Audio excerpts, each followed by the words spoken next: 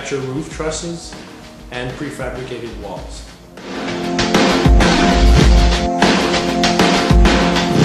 Use a sprinter to print on wall components to identify where we have to put the studs against the top and bottom cords. Before that, the top and bottom cords were cut on a separate saw, and then the cut components were brought to a measuring table that would require somebody to measure manually all the stud emplacements and put an X where the studs go.